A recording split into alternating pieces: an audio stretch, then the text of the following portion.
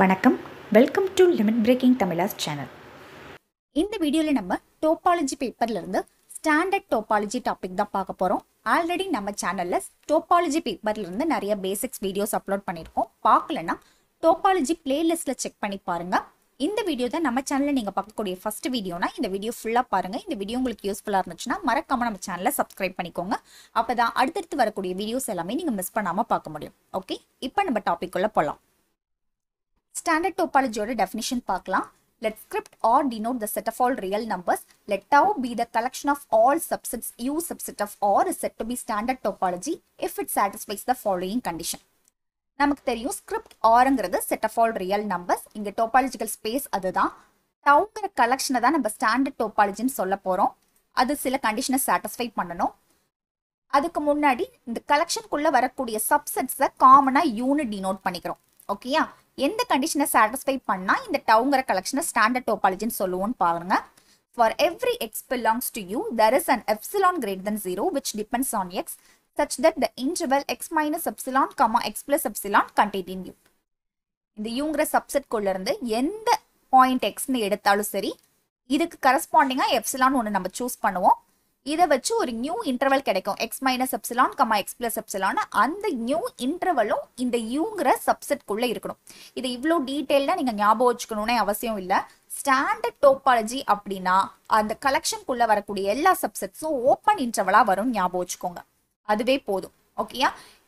இது எக்ஸாம்ஸ்க்கு யூஸ் ஆகுங்கிறதுனால நான் இந்த மாதிரி டீட்டெயில்டான டெஃபினிஷன் கொடுத்துருக்கேன்.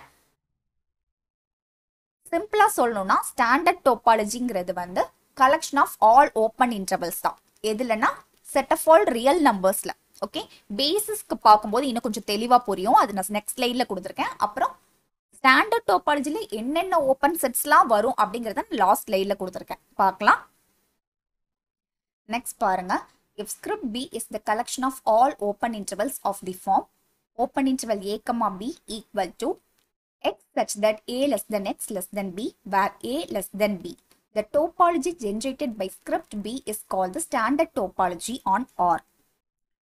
இதுல என்ன சொல்றாங்கன்னா script Bங்கிறது பேசிஸ் நமக்கு தெரியும். இங்க நம்ம எதோட பேசிஸ் சொல்ல போறோம்னா ஸ்டாண்டர்ட் டோபாலஜியோட பேசிஸ் தான் சொல்ல போறோம். ஃபர்ஸ்ட் பேசிஸ் எப்படி டிஃபைன் பண்றாங்கன்னு சொல்லிட்டு அந்த பேசிஸை வச்சு ஜென்ரேட் பண்ணக்கூடிய டோபாலஜியை நம்ம ஸ்டாண்டர்ட் டோபாலஜின்னு சொல்ல போறோம். ஓகேயா? இங்க பாத்தீங்கன்னா பேசிஸ்ங்கிறது ஒரு கலெக்ஷன் நமக்கு தெரியும். இந்த கலெக்ஷனுக்குள்ள இருக்கிறது எல்லாமே ஆல் ஓப்பன் இன்டர்வல்ஸ். ஓகேயா? இந்த ஓப்பன் இன்டர்வல் என்ன ஃபார்ம்ல இருக்கும் அப்படிங்கிறது கொடுத்துருக்காங்க, அது தெரிஞ்சதுதான். ஸோ ஸ்கிரிப்ட் பின்னு ஒரு கலெக்ஷன் இருக்கு, ஒரு பேசிஸ் இருக்கு. அந்த கலெக்ஷனுக்குள்ள இருக்கக்கூடிய எல்லா எலிமெண்ட்ஸும் ஓப்பன் இன்டர்வலா இருக்கு. ஓகேயா? இப்போ இந்த பேசிஸை வச்சு ஜென்ரேட் பண்ணக்கூடிய டோபாலஜியை தான் நம்ம ஸ்டாண்டர்ட் டோபாலஜி சொல்றோம். ஓகேயா? ஸோ இதுவும் ஸ்டாண்டர்ட் டோபாலஜியோட ஒரு டெஃபினேஷன். ஓகேயா? பேசிஸை வச்சும் நம்ம சொல்லலாம். ஸோ ஸ்டாண்டர்ட் டோபாலஜியோட பேசிஸ்ல எல்லா எலிமெண்ட்ஸும் ஓப்பன் இன்டர்வல்ஸா இருக்கும். ஓகேயா? Standard டோபாலஜியோட basis collection of all open இன்டர்வல்ஸா இருக்கும். அப்படி இருந்துச்சுன்னா இந்த பேசிஸை வச்சு ஜென்ரேட் பண்ணக்கூடிய டோபாலஜியை நம்ம ஸ்டாண்டர்ட் டோபாலஜின்னு சொல்லுவோம். ஓகே, புரிஞ்சிருக்கும்னு நினைக்கிறேன். லாஸ்டா பாருங்க. Open sets in the standard topology on script R. நமக்கு தெரியும் டோபாலஜில வரக்கூடிய எல்லா செட்ஸுமே ஓப்பன் செட்ஸ் தான். ஸ்டாண்டர்ட் டோபாலஜில என்னென்ன ஓப்பன் செட்ஸ் இருக்கு அப்படிங்கிறதுக்கு வந்து ஜென்ரலா கொடுத்துருக்கேன் பாருங்க. ஓப்பன் இன்டர்வல்ஸ் இருக்கும். இது எக்ஸாம்பிளுக்கு ஓப்பன் இன்டர்வல் 1,2 கொடுத்துருக்கேன். எல்லா ஓப்பன் இன்டர்வல்ஸையுமே கலெக்ட் பண்ணியிருக்கோம். அதுக்கப்புறம் யூனியன் ஆஃப் ஓப்பன் இன்டர்வல்ஸ் இருக்கும்.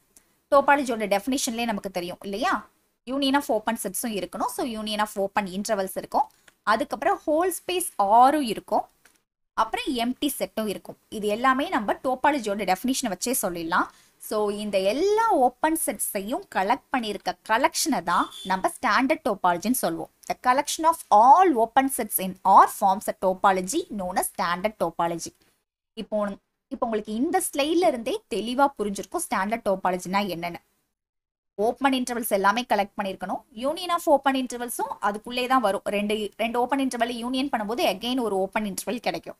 அப்புறம் ஹோல் ஸ்பேஸ் ஆரும் இருக்கும், எம்டி செட்டும் இருக்கும். இது வந்து நம்ம டோபாலஜியோட டெஃபினிஷனை வச்சு சொல்லிடலாம். ஸோ இது எல்லாமே கலெக்ட் பண்ணியிருக்க கலெக்ஷனை நம்ம ஸ்டாண்டர்ட் டோபாலஜின்னு சொல்லுவோம். ஓகேயா? புரிஞ்சிருக்கோம்னு நினைக்கிறேன்.